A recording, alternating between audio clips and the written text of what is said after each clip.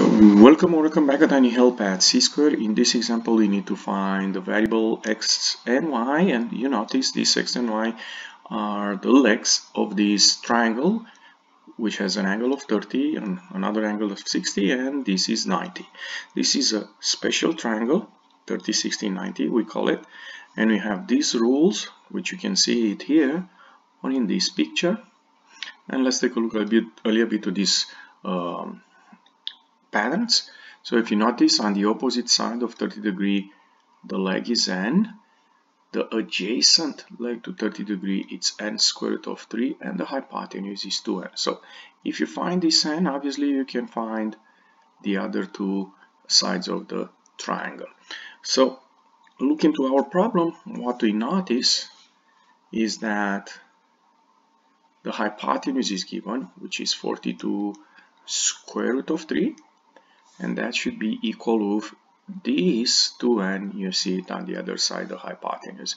So if you notice, I wrote an equation, and I'm gonna find the equation. I'm gonna find the n in this equation, and I'm gonna divide by 2.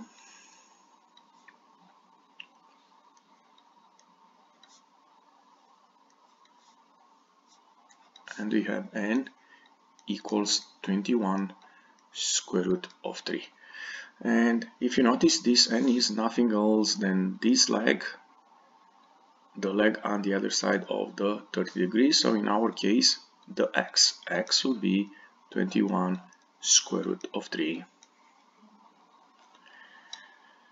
And we look into the y. The y is this n, we have it here, 21 square root of 3 times, if you notice, we have another square root of 3 here. So we're gonna have here 21 times square root of 3 times square root of 3 is 3, and 21 times 3 is 63. Y is 63. And that's it. If you enjoyed this video clip, don't forget to click the like button and come back on C squared for more help. Thank you.